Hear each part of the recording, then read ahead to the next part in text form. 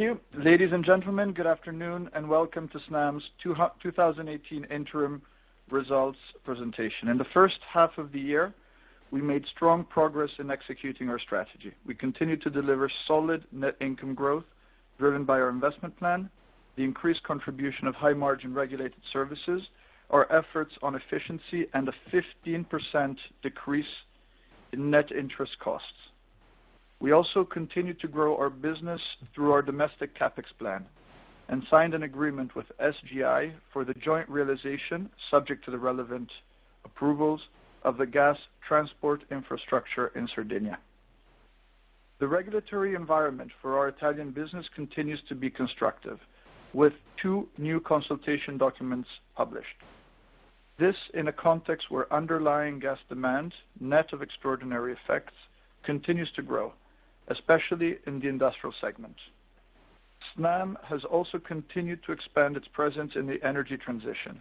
In the first half of the year, we acquired 3 highly technological companies in the renewable gas, sustainable mobility, and energy efficiency sectors for an overall investment of about 40 million euros. In the first half of the year, we returned more than 900 million euros to shareholders through the payment of our dividends and the ongoing buyback program. Taking a closer look at our financial results, revenues grew by 4% thanks to the increase in the asset base, the acquisition of Infrastrutture Trasporto Gas in Italy, and the output-based incentive on the balancing activities. EBITDA was up 2.8%.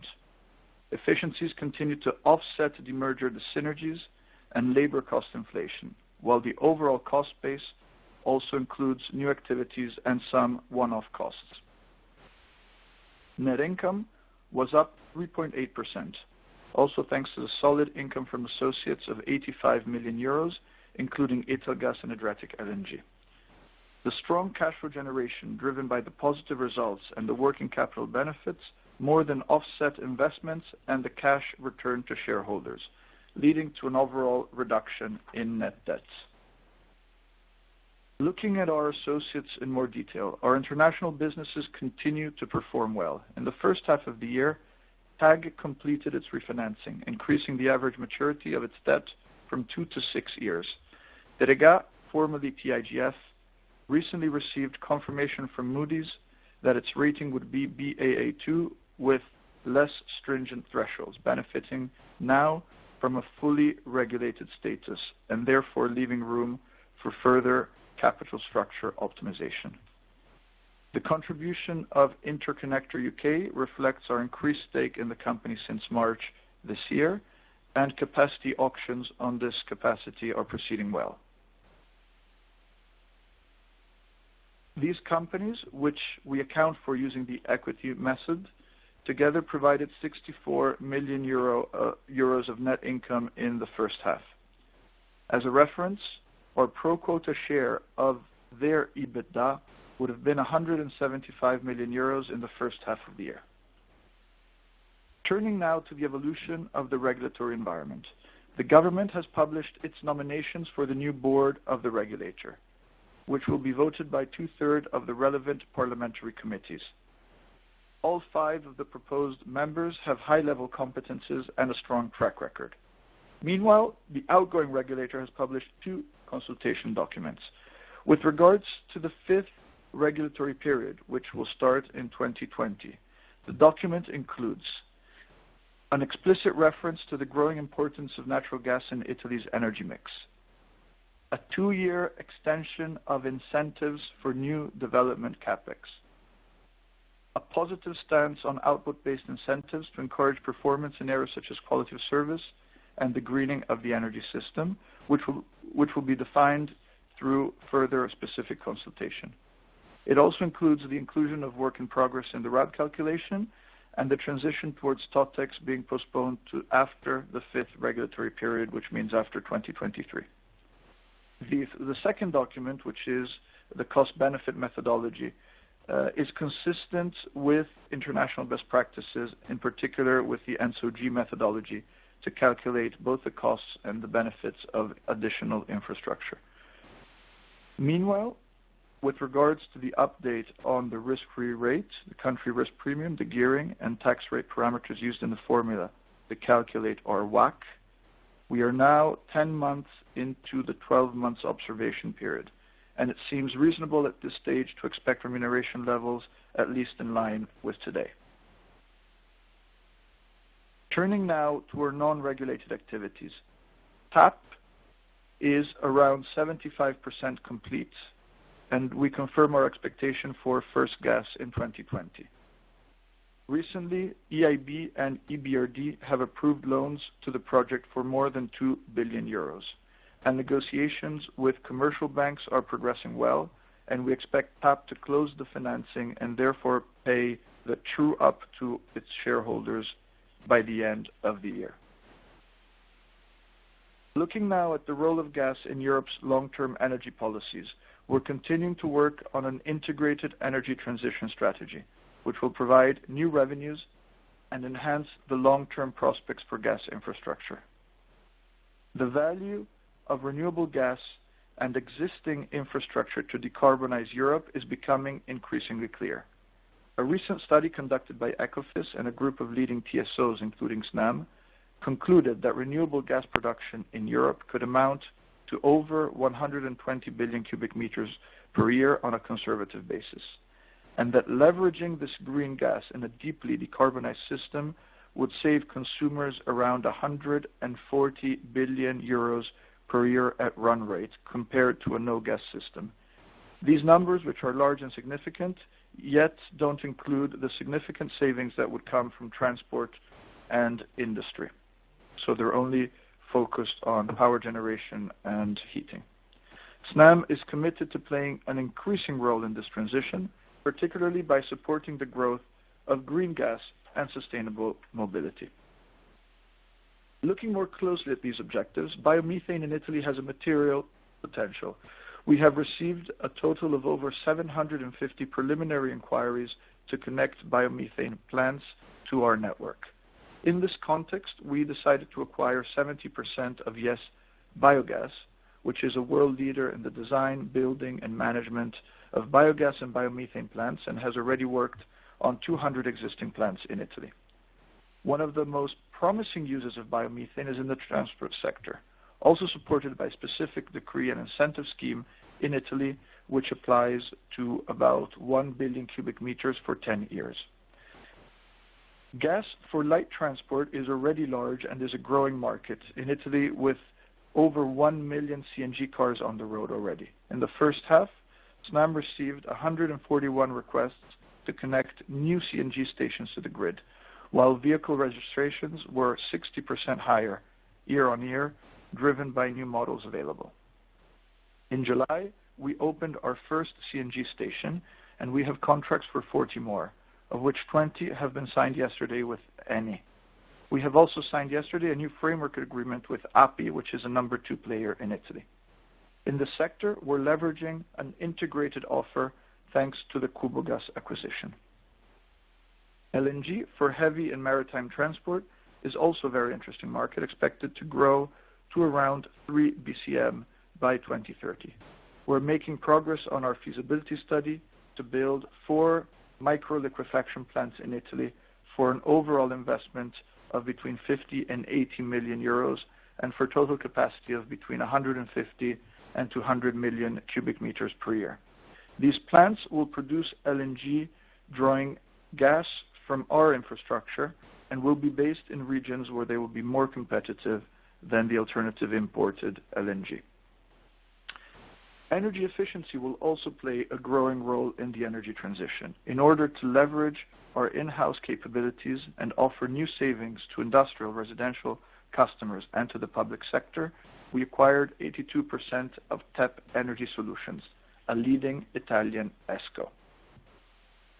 So summing up, the strong progress we've made in the first half of the year means that we can revise our guidance upwards for the full year. Our net income guidance, which was 975 million euros, is now around 1 billion. Year-end net debt guidance is confirmed at 11.5 billion euro, which is an improvement compared to the previous guidance because it now includes 160 million euros of acquisitions as well as a buyback already executed, and is partly offset by strong cash generation supported by working capital. Please consider that the buyback within the approved plan of 500 million euros is expected to continue in the second part of the year. The strong progress on our efficiency and cost-cutting program enables us to increase our target savings by 25% to 2021. We will present a strategic update in November to provide progress on our core business, also in light of the update of the WACC and additional visibility on our new activities. Thank you for your attention. I will now hand over to Alessandra for a closer look at our first half results. Thank you, Marco. Looking more closely at our cost-cutting plan, in the first 6 months of the year, we continued the reduction in external costs relating to corporate services and consultancies, and we launched some additional activities, including the assessment for the data center usage optimization and a benchmark study on standard maintenance costs. Moreover, on the ICT front, we are moving forward in our plan to migrate a part of our data center workload to the cloud, and we have started insourcing some key capabilities in the digital transformation space. With regards to operations, the project to integrate O&M dispatching and commercial activities between our transport and storage business has been completed, as is providing benefits. Thanks to the better-than-expected results obtained so far, we're able to target more than 30 million euro savings by year-end, and to increase the target for the plan from 40 to over 50 million euro by 2021. In addition, we are continuing with our approach of seeking efficiencies and working to identify new possible sources of savings. EBIT in the first half was 729 million euro, up 15 million euro over the same period of the prior year. This number reflects the increase in regulated revenues for 47 million, mainly due to the increase in tariff RAB, the inclusion of Infrastrutture e Trasporto Gas, and a gradual ramp-up in regulated services for 7 million euro. The cost-cutting plan just commented delivered further 6 million euro in the first half of the year, out of which 5 are on the controllable fixed costs, allowing us to offset labor cost inflation and the residual impact of the merger dyssynergies.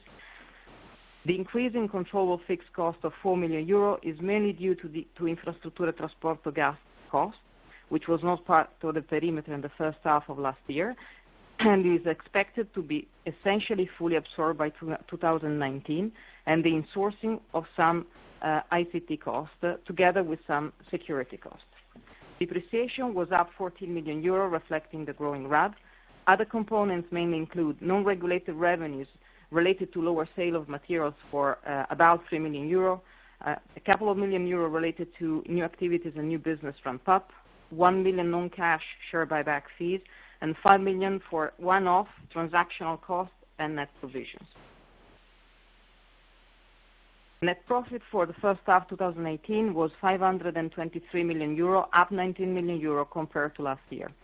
This was driven by the positive performance of our operations, lower net interest expenses for 17 million euro, thanks to the benefit of last year liability management, pre-funding activities completed earlier in this year, and treasury optimization carried out during the first 6 months.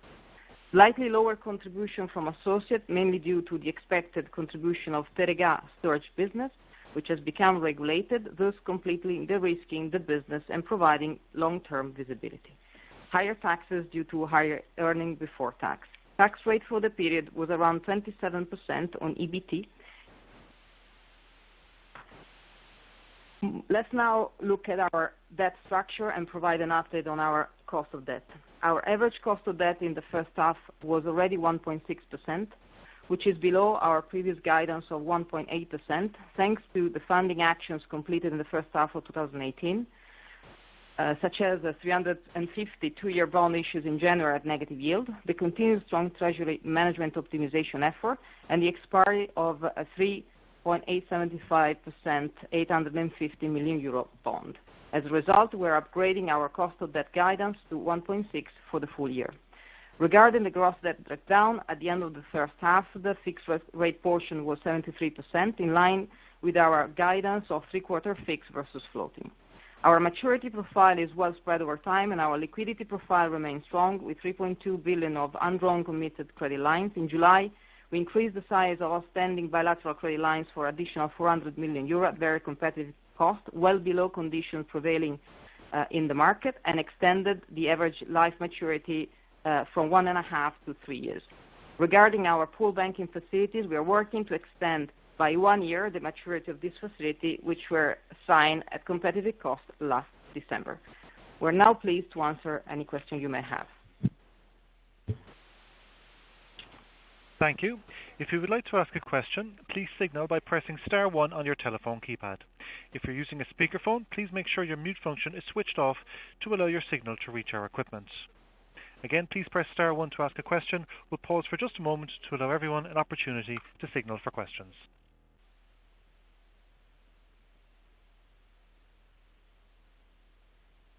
We can now take our first question. It comes from Harry Wyburd of Bank of America Merrill Lynch. Your line is open, sir. Please go ahead. Hi, good afternoon, everybody. 2 questions from me, please. So just firstly on the new regulator board, I had a quick read over the candidates. They seem to be relatively technocratic and apolitical as far as I saw, but do you have any early views on the new regulatory board and whether you think that's going to produce any change in policy or behaviour? And then secondly, you've upgraded your guidance slightly. I presume, but could you confirm that you're still assuming a cut in the allowed return in January? And if that turns out actually to be flat or even an increase in the allowed return because of the change in spreads, that would trigger presumably another potential upgrade to your earnings. And if that happens, would that be material enough to free up a little bit of extra balance sheet? And if the answer to that is yes, then how would you look to use that extra balance sheet? Thank you. Okay, so I think you're right. I think the profiles are high, and there's one candidate of the new regulatory board coming from coming from inside the regulator. So we haven't, of course, engaged as we wait for the parliamentary process to formally appoint them. But I would share your thought. They seem to be apolitical, well prepared, and always keep in mind that this regulator's task has been expanded over the years, so it needs to include capabilities for water and waste management. So it's quite a broad regulator. Coming to the guidance, just to be precise, the increase in guidance is related to 2018. As I said, looking at the market today and looking at the future WACC, we expect there's a reason to be more optimistic than our previous guidance, which does not impact 18, of course. And we think we can now look at a situation where we are at least in line with today's WACC. What we do with that incremental flexibility or liquidity, I think we just always revert back to our policy, which is a generous distribution of returns to shareholders and managing the financial flexibility that we already have on our balance sheet. So I don't expect much change in that perspective. Thank you. Thank you. We can now move along to our next question. It comes from Javier Suarez of Mediobanca. Your line is open. Please go ahead, sir. Hi, good afternoon. 3 questions on my side, and are related to the slide number 9 and on the guidance. So new guidance for net income is around 1 billion euros in 2018. If you can unravel the reason for the increase in the guidance, what is behind and the reasons why the upgrade has happened? Or is that just a function of reduction in financial expenses, or there is something more to be considered there? Then also on the guidance, can you give us the number of net debt by the year end, excluding the acquisition of DESFA, other acquisitions related to energy transition and the share buyback already implemented, and if you can quantify the positive effect coming from working capital in 2018. I just trying to make my mind on the underlying number that compares with the 11.5 billion euros that you gave in the previous guidance. And the third question is on TAP. Obviously, there is a new administration in Italy, and there has been some conflicting comments on TAP.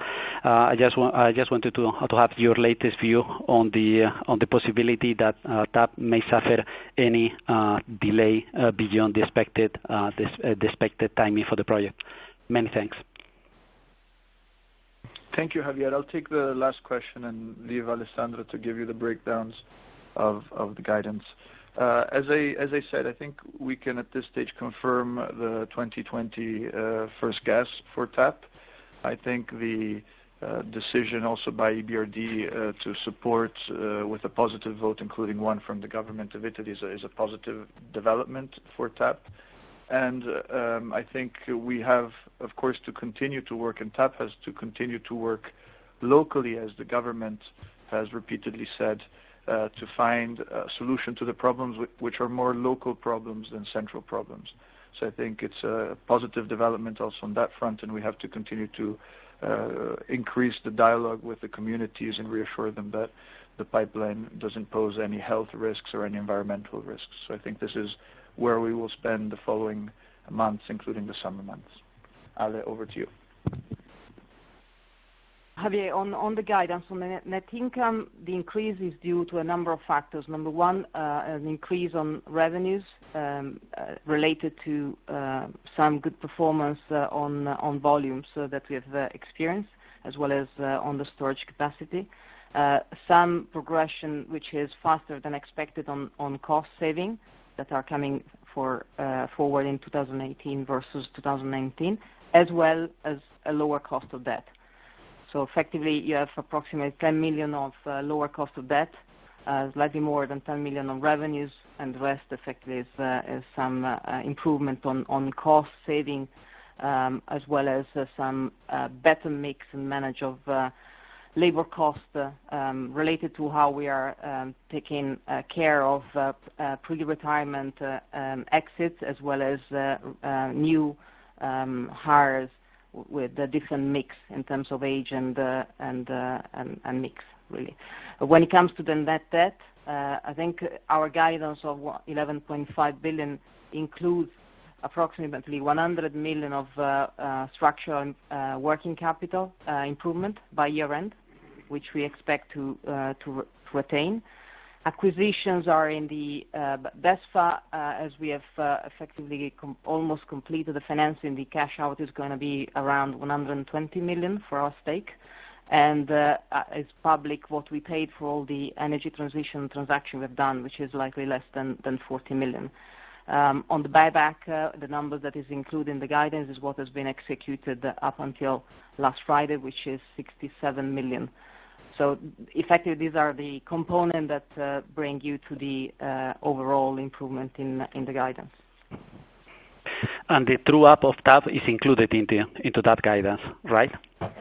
Yeah, absolutely. But that was also the case back in the prior guidance, so there is no change there. Absolutely, yes, it's included by year end. And you are not expecting any delay in the true up of TAP related to all the difficulties or political discussion, etc., etc. So you are still thinking and maintaining as a guidance that the true up of TAP is going to be completed during the second half of 2018, right? Yes, correct. We are currently negotiating with commercial banks the term sheet on the financing. We are looking to finalize commitment very shortly and work on finalization of documentation in the fall. Fantastic. Many thanks.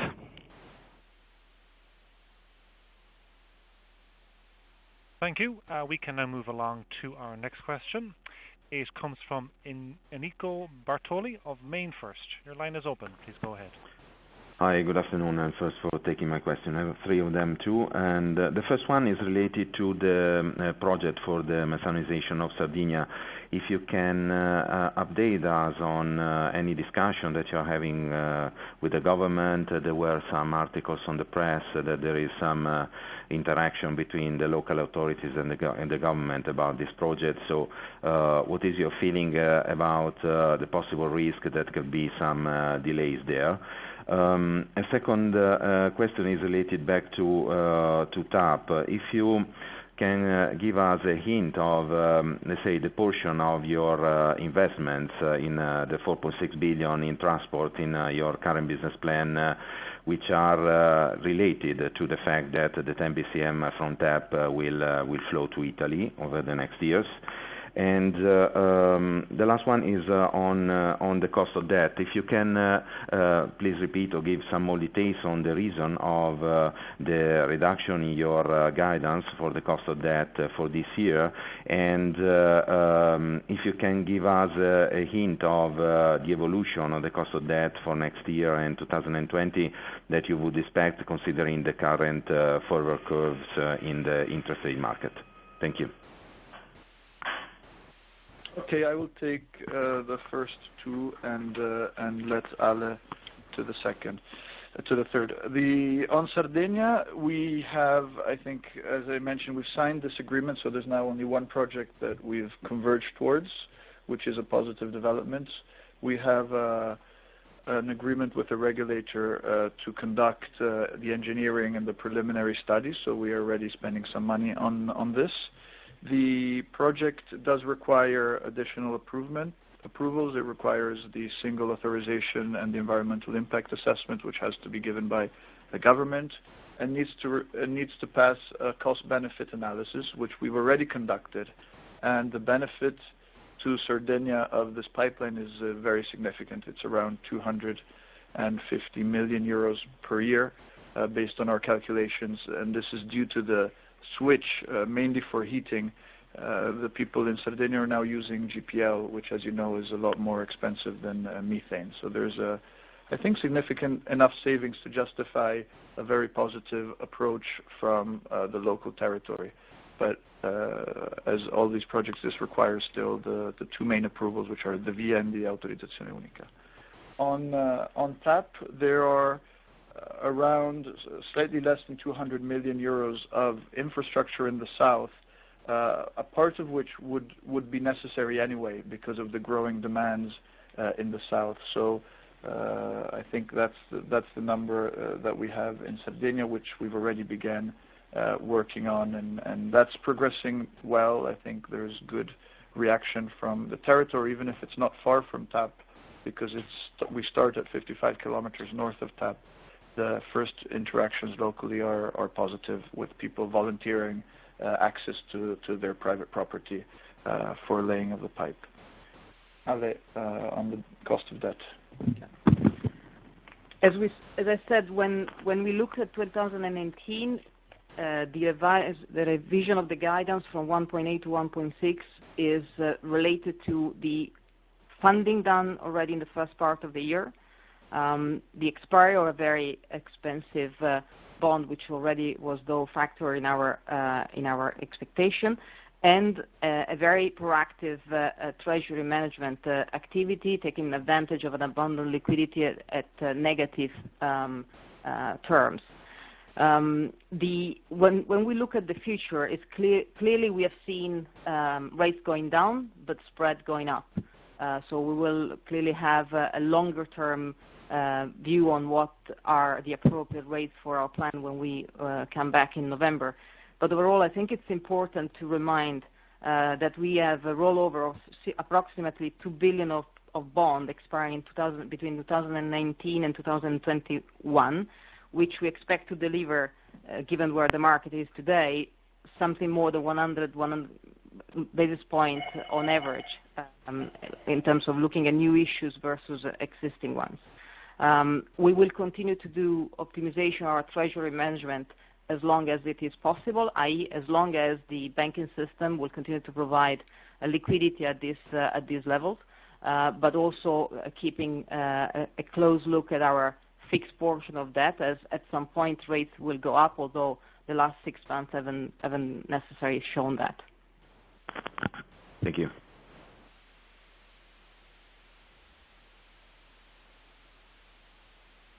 Thank you. We can now move along to our next question. It comes from James Brand of Deutsche Bank. Your line is open. Please go ahead. Hi, good afternoon. Two questions, please. The first is just on the output-based incentives that could be coming in from the next regulatory period. Are you beginning to get any feel for what they may look like, and how material they may be. And obviously, I'm conscious of the fact that Turner for electricity transmission had some output incentives outlined earlier this year that were quite material, and I was wondering whether you were hopeful that maybe a similar kind of package might ultimately be outlined for yourselves. And the second question is on some of the energy transition investments that you outlined in slide 8. Obviously, the amount that you're spending in that area at the moment is not that material in a group context, but I was wondering whether you could just give us an idea as to whether or not we should expect ongoing outlays of the kind of magnitude that we've seen this year of around 40 million a year, or maybe even more material, what we should expect going forward for investments in this area. And if there's any kind of, maybe you'll give this at your strategy plan, but any update in terms of what these kind of activities we should expect them to contribute in terms of profits. Thanks. Okay, thank you. So on the output-based, the areas that we're quite pleased to see in this consultation are around safety. So looking at how we keep the management of the infrastructure always as safe as possible, also to improve the resilience of the network. And then the markets, to facilitate new interconnections, development of new markets, supply diversification, the types of things of like price alignment, some of the things that we've been discussing before. And in general, new services, I think, to increase always the liquidity and attractiveness of the PSB and improve the market functioning. I think there's some new areas linked to the environment, and these have to do with CO2 reduction and, importantly, methane emission reductions. And I think the final area is around service quality.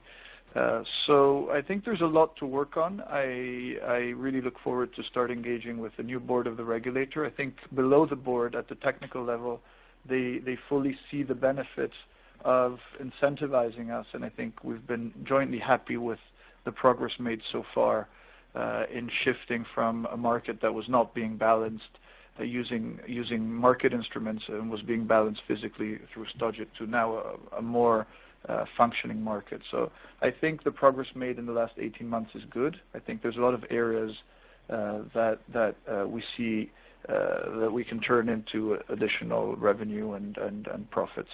At the same time, making gas more and more part of the solution for the long-term decarbonization. Something like methane emissions is something that we are doing anyway, and so the ability to do that in the context of an incentive is even more attractive. Then looking at investments. These investments, just to give you some more visibility, I think the cumulative EBITDA for these investments in 2017 has been 8 million euros. So you're right in saying it's not material. I don't see us buying many more technology companies. I think these three are good platforms that enable us to be more effective in proposing ourselves as enablers of the development of biomethane, which I think is a long-term enhancer of the value of our infrastructure, as well as an enabler of the development of CNG, which is again another enhancer of the value of our infrastructure. These are really part of a broader gas advocacy effort, but they are very profitable, not only because we acquired them at good terms, but also because the investments we're making in CNG, for example, which are backed by long-term contracts, give us an IRR which is greatly in excess of our regulated WACC. So what we try to do with these vehicles is to enter new segments which can grow in materiality. I think we will be talking more about this in November. An area which we are not excluding but we're still evaluating is a possibility of investing in biomethane plants themselves. The downside here is that these are small investments, but again, the upside is that the returns on a, let's say, contracted or tolling basis, so we wouldn't look at taking any commodity exposure, but the returns that you can get, especially if you access it with an integrated technology solution like we have now with Yes, I think could be very, very attractive. In terms of the energy efficiency, TEP is one of the leaders in the Italian ESCO market. I think the Italian market is very different from the UK and other markets in that these ESCOs are incredibly fragmented. So TEP could itself be somewhat of an aggregator, but I wouldn't expect too much in this space. Yes, and Kubo can also give us an opportunity to grow internationally with Snam Global Solutions. So there are markets where both biomethane and CNG are considered very attractive, and where we are already working with Snam Global Solutions. So that's really the logic behind these. In terms of size, I think it's early. We don't have a plan for, as I said, for the biomethane part. But in terms of materiality, I think for a few years this is a type of exposure that we're seeking. Thanks so much. Can I just ask a really quick follow-up? Just the small-scale LNG, would that be something that would go into your RAB, or would that be long-term commercial contracts if you went ahead with that? For now, it's not part of the RAB. We would probably like to ask the regulator for some form of output-based incentives or some form of support for this sustainable mobility. We're asking for equal treatment, and I think the people on pushing for electric vehicles are asking for significant subsidies and support for that. I think if the government decides to support sustainable mobility, we would argue for technological neutrality, and so there could be some incremental incentives for this. But the way we're modeling it right now is to locate these micro liquefaction plants in parts of Italy which are hard to access via barge or via truck or via train. Consider that now the market is very small, but it's being supplied from Barcelona or Marseille, which you can imagine the logistics chain there leaves quite a lot of value, even including the cost of liquefaction for this. So that's the logic there. Great, thanks a lot. Thank you, James. Thank you. We can now move along to our next question. It comes from Bartek Kubicki of Societe Generale. Please go ahead, sir. Hi, good afternoon. Just 3 questions from my side. First, on employment, I noted that in gas transportation business, employment declined by roughly 3% on a quarter-on-quarter basis. So I wonder if this is sustainable, and this is one of the reasons why you have increased your OPEX savings guidance. The second question would be on associates, whether we can expect similar performance in the second half of this year. And the third question, technical, would be on regulatory WACC for 2019. We know the country's premium will probably increase. We know that we can expect the leverage could change. We can expect the tax rate could change. But what is your view on expected inflation used in the WACC formula, and whether you have any guidance on that? Thank you very much. Okay, on the employment, no, I think there's been some adjustment recently, but I think going forward we will need to. I think we're always targeting to be more efficient on our core business, but I think we're quite efficient already. And as the core business itself grows, and the new businesses come in, we actually need more people rather than less. And I think we also have an opportunity here, and parts of our cost savings are actually linked to this. We have an opportunity to do some very selective insourcing. Over the years, I think the whole oil and gas industry went through a big cycle of outsourcing. And if you look at some of the outsourcing, especially on the IT side, you're actually paying service companies to execute work on a recurring basis, which means you have less control on the quality of what they do, and you end up paying more as they make a margin on these contracts. I think the same applies to some of the engineering that we pay. So I wouldn't focus on headcount numbers as a source of savings. We're focused more on technologies and trying to do what we do now in a more efficient way, and reallocating some of those resources that we have to the new and to the growth businesses. On the associates, if I'm not mistaken, I think the second half could be slightly better than the first half, but without too much change. On the WACC, I don't know, Al, if you want to comment on the inflation expectation. Yeah, on the inflation expectation, we expect no change because ultimately the current forecasts that are relevant for the update are signaling the same approximately 1.5% that was used back at the time. So we don't expect any change from that perspective. Thank you.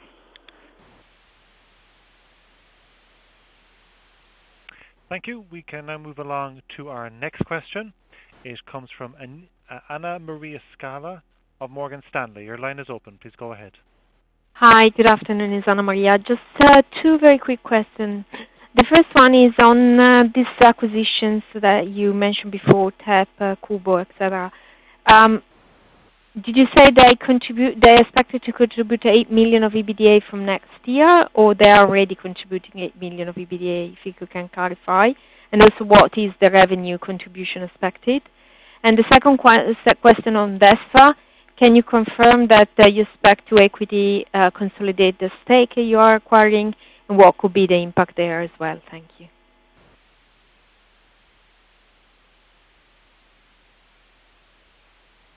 So the figures for the acquisitions were related to 2017 full year for them. So it's not the impact on us because the closing has been very recent of some of these. So 8 million of 2017 EBITDA for all three of them. Yes, Kubo Gas and TEP. And if I'm not mistaken, around 75 million euros of revenue for the same period. So you will see going forward the costs increasing or linked to the costs associated with those revenues. In terms of DESFA, I think we are now not expecting to consolidate it. The equity contribution impact for us would be around a positive 10 million euros.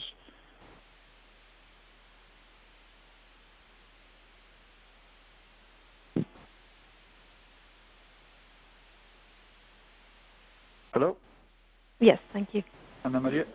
Okay. Yeah, it's fine. Thank you. Thank you. Grazie. Thank you. As a reminder at this time, it's star one to ask a question today. We can now move along to our next question. It comes from Stefano Gammarini of Equita. Your line is open. Please go ahead.